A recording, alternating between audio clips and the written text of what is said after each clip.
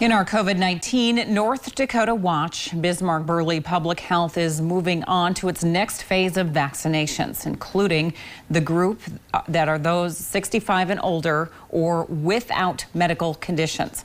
And while some health units are moving a lot quicker with their vaccinations, Director Renee Mock says there's several reasons why others are moving at the pace they are. She says, for one, population. Burley County, which includes Bismarck, has the largest population behind Fargo and Cass County. We're going off of our surveys that are completed online, working through those lists. Also, people have called into our office to try to schedule appointments. And once that list gets down and we're still have vaccine available, we will then open it to the next tier. Also, she says a delay in deliveries led to the district to cut the amount of doses they currently have. But Mock says come March, they are expecting to receive more doses, which means more vaccines administered. That leads us now to